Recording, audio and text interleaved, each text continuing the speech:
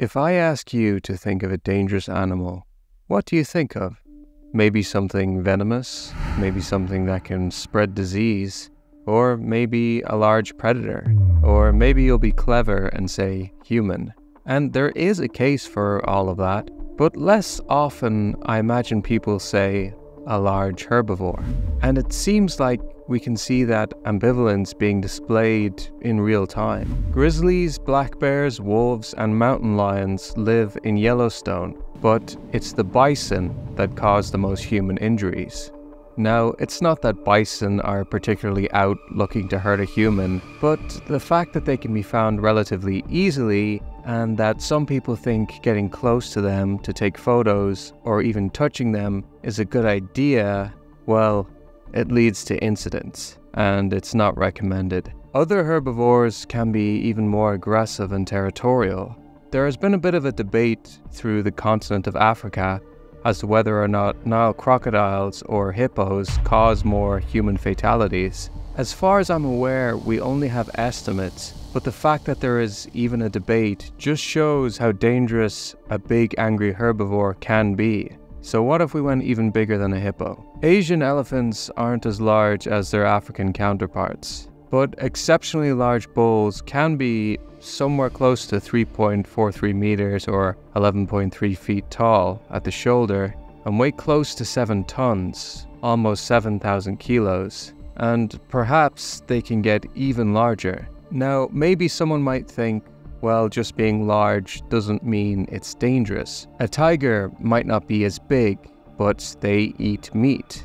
And your meat, as people in the comments like to tell me. While I don't want to overstate the danger or vilify any animal, it is true that people are killed by tigers every year in India. If we look at government statistics from India from 2014 to 2022, we see that on average about 50 people a year are killed by tigers. However, an average of about 500 people a year are killed by elephants in India. But if not to eat, why do so many people get killed by elephants? It's an ongoing issue. Some of it may have to do with farmers trying to scare away elephants eating their crops. And, according to Kirthi Karanth, a conservationist for the Wild Elements Foundation, a lot of deaths were, quote, where people happen to be walking home at night and they just run into elephants. Elephants will generally avoid humans if they can, but what if one didn't? What if a large bull decided he didn't like humans so much and chose to express that anger towards people? What happens when a highly intelligent, large animal goes on a killing spree in rural India? Well, unfortunately for the people involved, that did happen, and this is the story.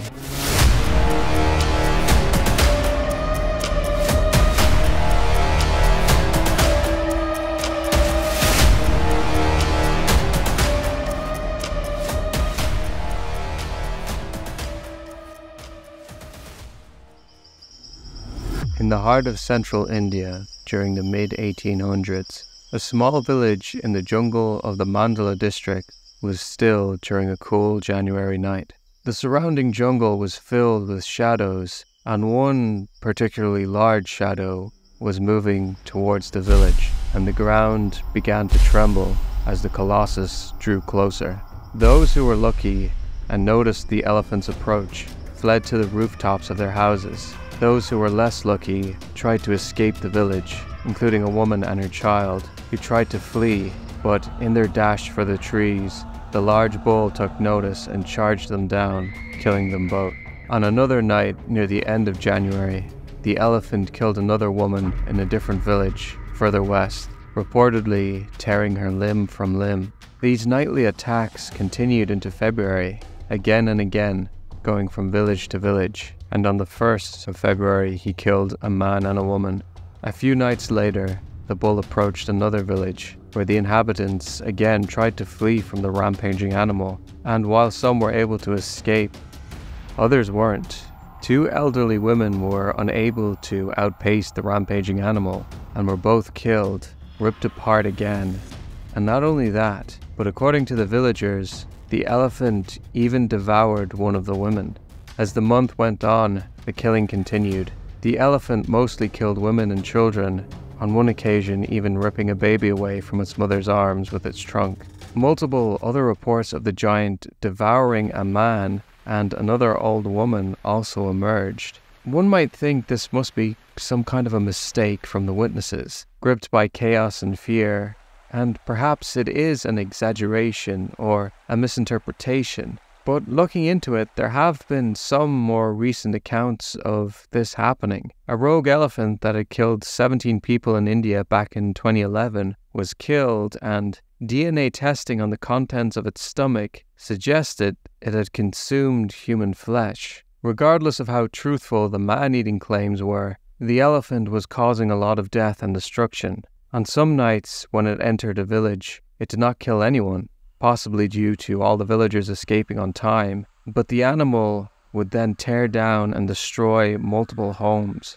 One night, the elephant passed a police station on its way to terrorize another village, and multiple police officers, close to a dozen, pursued the animal and even took shots at it. But their weapons were no match for the elephant's tough hide, and it disappeared into the surrounding jungle. In the thick brush of the surrounding hills, even an animal that large can disappear. Attempts were made to pursue the big bull, but given the difficult task ahead, the constable requested some assistance. It seems once an animal becomes infamous for attacking and killing humans, man-eater or otherwise, its fate is sealed in the same way. The main source we have for these accounts comes from Colonel A. Bloomfield. He wrote about the encounters at the time, and then much later his story was printed in 3 separate parts in Hornbill Magazine in the 1980s. We also have an account from the 1893 book Wild Beasts by J. Hamden Porter. But let's return to Bloomfield, since his account is a first-hand account of what happened, and it is also an account of how he stopped it. He arrived in the district in mid-February, and tracking the signs of the elephant, realized it had probably taken refuge in the surrounding hills that were covered in, quote, thick jungle. The attacks had seemed to peter out, and they thought the animal had probably been wounded. Gathering information on the animal, Bloomfield heard how the bull was big even for an elephant and had tusks close to 3 or 4 feet long, about 1.2 meters. It also seemed that this angry bull was in a state of must. Must, or must, is a term that comes from Persian meaning intoxicated. It occurs in male elephants during mating season when the testosterone levels shoot up and the male becomes much more aggressive and unpredictable. Be it in the wild or a captive elephant, a bull in must is a dangerous beast. There was even a case in the 90s where male elephants, or bulls, in must started attacking and killing endangered rhinos, seemingly unprovoked, though there is more to that story. Regardless, this elephant had actually been seen around for a number of years. In 1868, it was occasionally spotted on the edge of villages, but without issue. There were other reports of the elephant even being spotted in 1871, but during the first 7 months of the hot and rainy seasons, the elephant did not disturb anyone. However, as the months started to grow colder again, it seems the male entered a period of must, and that is when the attacks started to happen en masse. Bloomfield could not spend much time in the district and had to return to his post. And then for the rest of the year, it seemed the elephant wasn't interested in bothering people anymore, and it faded away into the jungles. But almost a year later, he was sitting in a courtroom in early November when a man named F.A. Naylor entered. Naylor was the district superintendent of police, and he came with terrible news. The elephant, which Naylor described as a man-eating elephant, was back, and he had killed another man. There was no time to wait, and the men began packing that night, each loading up on a variety of powerful rifles. They set out the next morning, but Naylor being a police officer, had to go out of his way further north to a place called Moa, but told Bloomfield he'd join him in Bihar as soon as he possibly could. The colonel took his horse with him, a former racehorse named Mozart.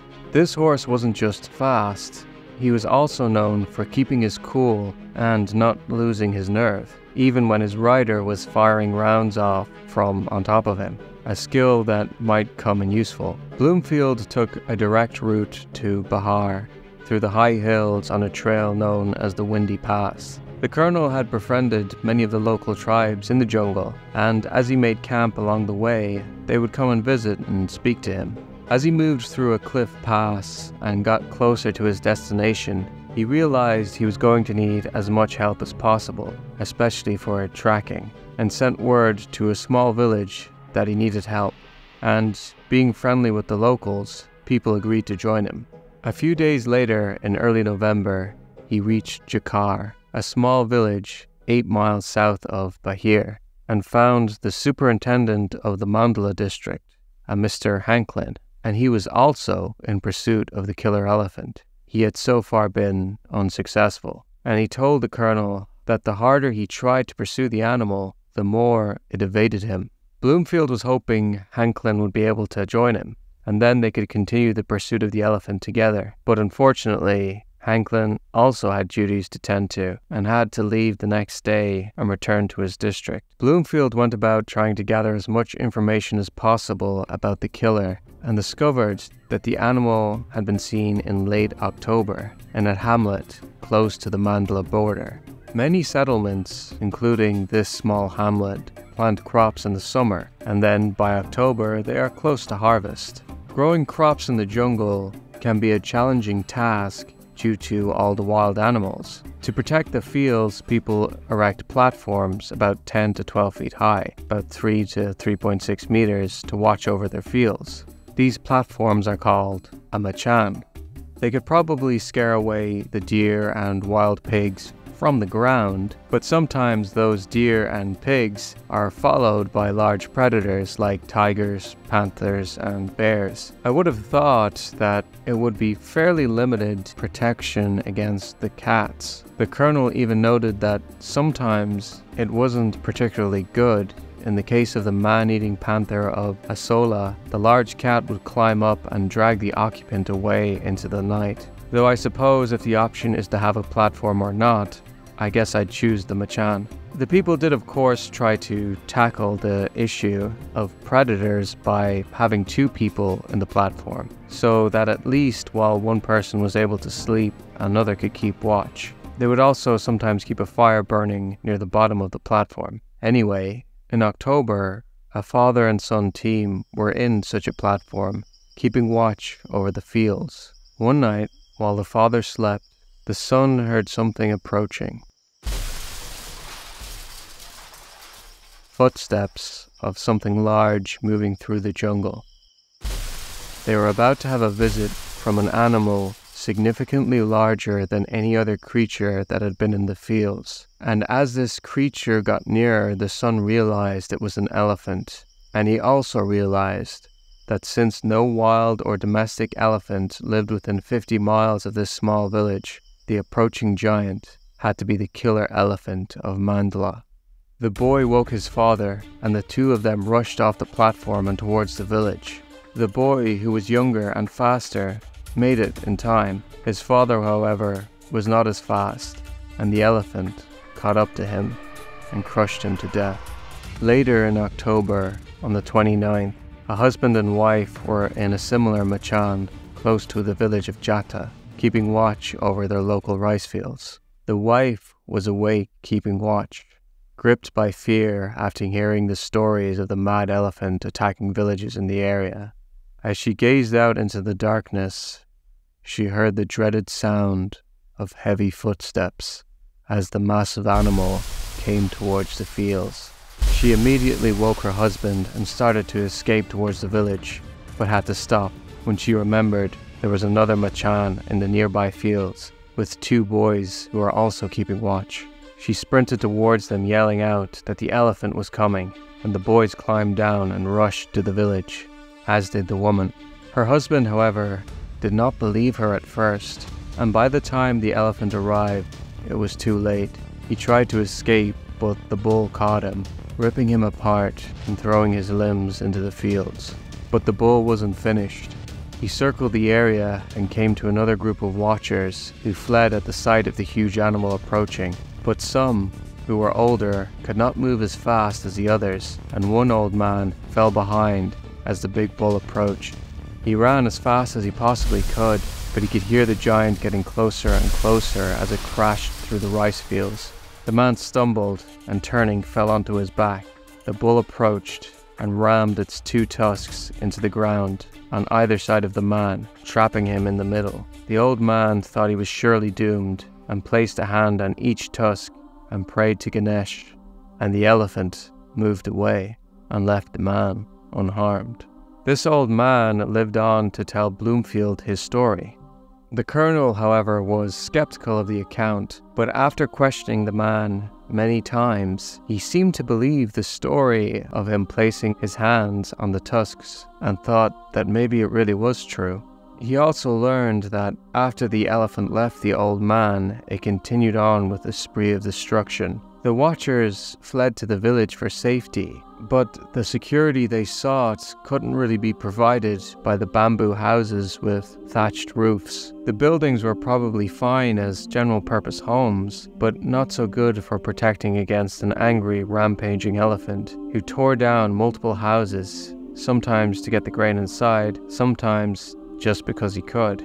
Some fled to the house of the local pujari, or holy man. He gave them refuge, and as the bull approached, he stood in the doorway and prayed to Ganesh to protect his home, and to protect the people inside. However, this time the prayer did not seem to have any effect on the angry male, who started ripping the house apart. The pujari took the people and fled to another nearby village. They returned a few days later and recounted the events to Bloomfield on the morning of November 3rd. The burning question Bloomfield had for the survivors was, where was the elephant now? But no one was sure. As the colonel wrote, the villages were surrounded on all sides by hills 1,000 feet above sea level and covered in thick jungles, with little to no paths or trails. Mr. Hanklin had sent scouts out hoping to find some sign of the animal, but so far they had not returned, and the only clue Bloomfield had was that the elephant had been seen going south. Not a whole lot to go on, and the colonel often wrote the phrase, finding a needle in a haystack, when trying to figure out a way to track down this large animal. It was lucky then that he had asked for help from his local friends in Kandahar. He gave them some provisions and sent them south, told them to extend a little further east and west as they went, with the instruction to send word back immediately if they found the animal or any trail of it. He was too afraid to make a move in any direction yet, in case he went in the wrong direction and lost valuable time. He did not have to wait long though, as later that day word came back the elephant had indeed continued south and had passed through 2 other villages, killing 2 men in one of them. The next morning at the break of dawn, Bloomfield mounted his horse, and with his guides, he headed south in pursuit of the animal. Due to the vegetation and the time of year, it wasn't long until the colonel was drenched in moisture from the jungle. Even on top of Mozart, he couldn't escape the dampness, and his guides on foot were even more soaked. After some time, they found the tracks of the elephant, and when the footprints were clear, they measured them, and from that, they estimated the large male to be somewhere between 8 to 9 cubits tall at the shoulder, which is 12 to 13.5 feet tall, 3.6 to 4 meters. That's very tall for an Asian elephant, and would make this bull a record breaker. But it is an estimate height based on footprints. Whether or not the bull was really that tall is hard to say, but considering the locals said its shoulder reached the top of their houses, it is clear he was exceptionally large. They continued the pursuit, going through the jungle and following the elephant's trail that seemingly veered away from any human settlement, at least for a while, until they followed the trail up a steep hill about 2,700 feet above sea level and came to a clearing, the small village of Jagla. the elephant had been there a few nights before. Again, in the middle of the night it came. Entering the clearing, there were no sounds of people screaming and rushing away as the elephant approached. The village was silent, apart from the footsteps of the approaching giant. The huge male approached a house and pulled off a piece of the thatched roof, but there was no one inside.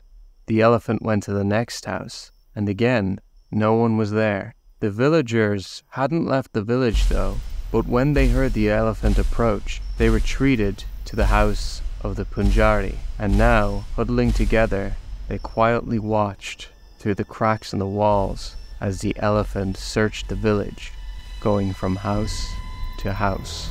The villagers watched and waited, hoping the elephant would get bored and march back into the jungle. After some time, it did seem like the elephant had grown tired and was starting to leave, but then it stopped. It turned around and moved towards the Pujari's house. The occupants froze as the elephant approached. It lifted the roof off of the house, and the people inside did probably the best thing they could. They froze and held their breath as a large trunk slithered in to search the home.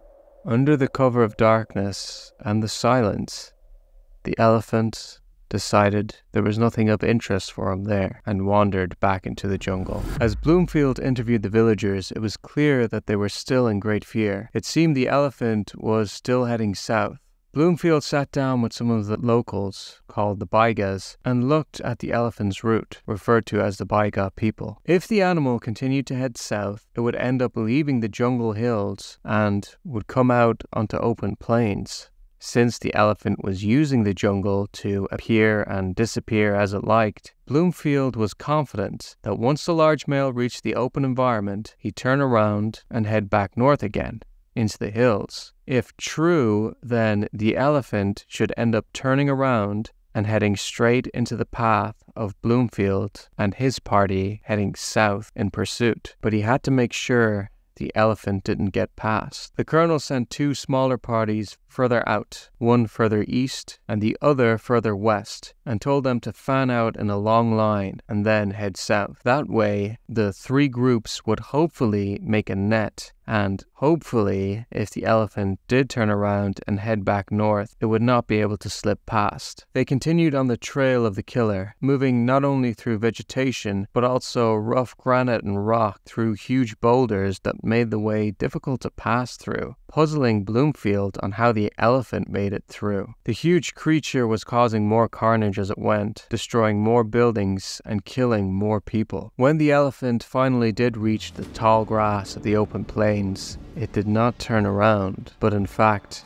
continued south. A group of men carrying a vessel of grain through the long grass saw the giant coming towards them. They dropped the vessel and spread out into the tall grass, diving down and hiding as best as they could. The elephant searched for the men, but when it was unable to find them, it turned to the vessel, eating a little of the grain before smashing the container and scattering the rest into the grass. The elephant may have moved out of the jungle hills, and while the plains may have had less cover, there were still bamboo forests and areas of thick brush that the elephant could use to be less conspicuous. These areas also had villages though. As word spread of the elephant, people were beginning to adapt to protect themselves from this killer. People started making more machans or watchtowers, and as soon as darkness came, they would climb up them and stay there until daybreak. How effective these towers were is kind of up for question, considering they were constructed out of mostly bamboo and the elephant had smashed through entire homes with bamboo walls. It doesn't seem like they would have been strong enough if the elephant wanted to break them. Some villages managed to remain unscathed, but that was more because the elephant didn't come near the village overall. In fact, we have pretty good evidence they weren't the best for protection, as the elephant destroyed and knocked people out of watchtowers in nearby villages before trampling and killing the inhabitants. The elephant was continuing to kill, but somehow was becoming more difficult to track as it was no longer moving straight south, but instead, almost as if trying to evade the pursuers, was changing directions, and instead of continuing on its original path, turned and went east towards the Dio River under more hills of brush. It might seem that the elephant was moving away from the small villages to rest and bathe in the waters of the Dio River, but unfortunately that wasn't what happened. 8 men were sleeping on the sandy bank of the river after spending the day collecting bamboo. The youngest of the group, a boy really, woke up when he heard the animal approaching.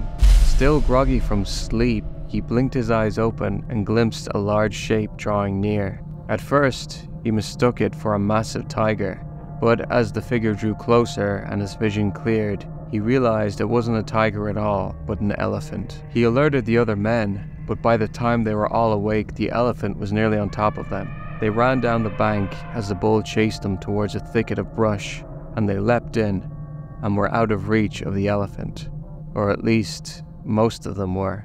One man took longer to wake up, but in the chaos he was able to escape down the river in the opposite direction and hid in a bush. But the elephant wasn't satisfied. It doubled back and somehow knew where this man was and ripped him out of the bush with his long trunk. He slammed him onto the ground over and over until he was dead. The next day, Bloomfield found the man's remains as well as the footprints of the elephant, doubling back to find the man. Things were bad, but they were about to get worse. Bloomfield sent his scouts out to try and find any sign of the elephant, and he even took Mozart out to ride around and collect information on the whereabouts of the animal. The more time the elephant went on, the more people died, and in one weekend in November, the elephant killed 10 people and injured 2 others. The killing spree was driving the colonel crazy, and he was disgusted at the carnage he had failed to stop, writing, "A piece of butchery that has never before been anywhere approached by any man-eating tiger or any other brute. A record that is not likely to be surpassed or even equaled." There are other individual animals with an overall higher kill count, but I can't think of any individual that had such a high kill count in such a short period of time. Of course, Bloomfield wasn't the only one who wanted the elephant dead, and when the elephant was sighted near the Dio River on multiple occasions, a group of local men near where the elephant had last been seen decided they had had enough and arranged to head out to the river on their way to the local market or bazaar. Armed with guns and swords, the 8 men went to the river at around 3 p.m. They approached the bank over a deep part, but the elephant was gone, or so they thought. There was a sound from behind the men, not footsteps, but yelling. One of their friends who had arrived late was sprinting towards them and screaming, "Run, run, the elephant is coming." And with a crash, the large bull burst through the trees and charged the men. With the massive bull only a few yards away and closing fast, they didn't risk trying to pierce its hide with their guns or swords and jumped into the deep flowing river, grabbing onto long pieces of grass and reeds to stop them being dragged away by the current. But the elephant reached out its trunk to grab any of the men that it could, and when it got close to a man named Faizu, the man let go and swam down the river, but the elephant wasn't going to let him get away, and as Faizu swam, the elephant ran along the bank of the river beside him. Faizu swam to the opposite side of the river, but the elephant was hungry for blood and wasn't going to give up. Instead, it rushed into the river and charged to the other side. Faizu climbed up the nearest tree, rising as fast as he could through the branches, when the elephant burst out of the water and rammed into it.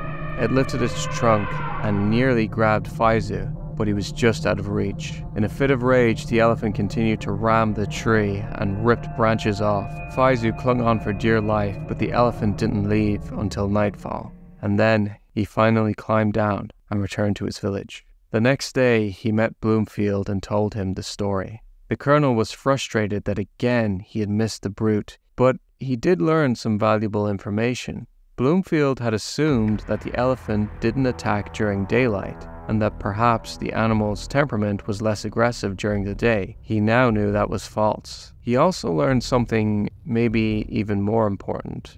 This animal, which he described as a beast, was awake during the night and late afternoon. Beast or not, the bull had to sleep at some point, and the colonel figured early morning was probably when the animal slept, and therefore probably a good time for a potential counterattack. There was also some other good news. Naylor, the superintendent from earlier, had finished his official duties and arrived along with his big guns. I should also mention that Bloomfield had also brought his own elephant with him, a smaller, tame, female elephant. When exactly he got the elephant, I'm not sure. Perhaps he had her since the beginning of the endeavor, or perhaps one of the locals brought the elephant. But either way, he didn't really mention her until towards the end of his writings, so who knows. Having the female elephant was advantageous not only because she could carry supplies, but also could potentially distract the male, giving the men an extra chance to deal with the raging bull. Bloomfield had a renewed sense of confidence now that Naylor had caught up with him, and it was time to continue the pursuit. The elephant was seen skirting villages and tearing down watchtowers in his wake. He had moved a little further north again and was closer to the jungles. After days of tracking him, they eventually had a sighting. Moving through the rice fields, they saw a huge shadow in the distance, moving along the tree line near the horizon. Even from a distance, they were taken aback by the sheer size of this animal as he lumbered into the trees and out of sight. Bloomfield had a burning desire to pursue, but it was about to get dark and the elephant was too far ahead. But they were closer to stopping the animal now. Having to wait for daylight, they returned to a nearby village to make camp. A few tents were set up and watchmen stationed in the surrounding trees. By 9 p.m., Bloomfield was trying to fall asleep, but there was a lot of nervous chatter around the camp. They knew the large bull was out there somewhere, in the dark, and they also knew he liked to attack at night. As the night went on, though, the men finally fell asleep. As you might expect, though, a loud noise woke the colonel up at around 2 a.m. One of the watchmen was yelling that he could hear something in the distance. Not footsteps, but rather destruction. The bull was destroying something, somewhere. They went out to try and find the giant, but the distant crashing subsided, and it was hard to find even a giant in the darkness. They returned to camp, and by the time they did, the sun was starting to rise on the horizon, with a dark shape in front of the orange glow, moving towards them. An elephant was coming. Bloomfield and Naylor raised their rifles up. The huge creature was coming closer and closer. As it approached, Bloomfield wondered if it was coming for them or for the female elephant that was... Wait. Where was the female? The colonel darted his head back and forth. She had been tied up by the camp the night before, but now was nowhere to be seen. He yelled out to the watchmen, asking where the female was, but they didn't know. During the night's commotion, she had been untied and let loose. Naylor still had his rifle raised. Bloomfield placed a hand on his shoulder. "Wait, don't shoot," he said. The big, approaching animal was silhouetted by the rising sun, and he couldn't make out any detail. It got closer and closer, and it's not him, he thought. Still unable to see the animal fully, Bloomfield knew it was the female, just by the calm and relaxed manner that she approached. He was right, and the female elephant wandered back into the camp. It was now early morning, and if Bloomfield's theory was correct, the big bull should be sleeping somewhere nearby. This could be the golden opportunity he was waiting for. Just as the elephant had gotten the jump on people as they slept through the night, perhaps they had a chance to get up close to the elephant while he slept during the early morning. They gathered the guides and got ready to pursue. If the elephant was really asleep, it was imperative that they didn't accidentally wake him before they had the opportunity to get close enough to fire at him, lest it wake up and retreat, or worse, charge the group. Deciding Mozart might make too much noise, the colonel proceeded on foot. 2 guides armed with spears led the way, tracking the elephant. Naylor was behind Bloomfield, and behind them were 2 other locals, carrying extra rifles. A local police officer also joined, and then, further back, was the female elephant with a rider on top. He hoped the big animal was far enough back as to not make too much noise. It was a risk, but one he was willing to take, as he thought the female might be able to distract the bull if things went horribly wrong. Before they went, the colonel gave them all one very specific instruction. Don't say a word. The guides soon picked up on the trail of the killer elephant, and it led them back into the bamboo forest. The brush was so thick over top that the early morning sun couldn't penetrate, and they crept forward in relative darkness. They followed the instruction of no talking and only communicated with hand gestures, until, after a time, a guide exhaled and froze just before a grassy clearing and whispered, "It's him." Bloomfield and Naylor moved to the front and moved towards the tall grass. The colonel was right. The big bull was lying in the grass in front of them, sleeping. The animal was sleeping with its back turned to the men. They knew they would need a better angle for the first shot. The tough hide of the elephant meant that the first shot would have to count. Bloomfield crept as quietly as he could, trying to circle around to get a better shot on the animal. Focusing on the elephant, he stood on a patch of dried leaves, and the rustle was enough to disturb the giant as its ear twitched and perked up. Now or never. He fired, and a moment later Naylor did the same, aiming for the head region of the animal. The bull stood up and started to run off into the jungle. The group pursued, not wanting the elephant to get a chance to escape or to turn around and charge the men. Whenever the elephant slowed down to rest or to gather its bearings, the men caught up and hit it with another volley, and the process went on and on until the elephant came to a river and forced its way to the other side. There it tried to turn, but as it did, Bloomfield and Naylor and the others fired yet again at the injured animal. The bull let out a final trumpeting yell and dropped onto the muddy bank.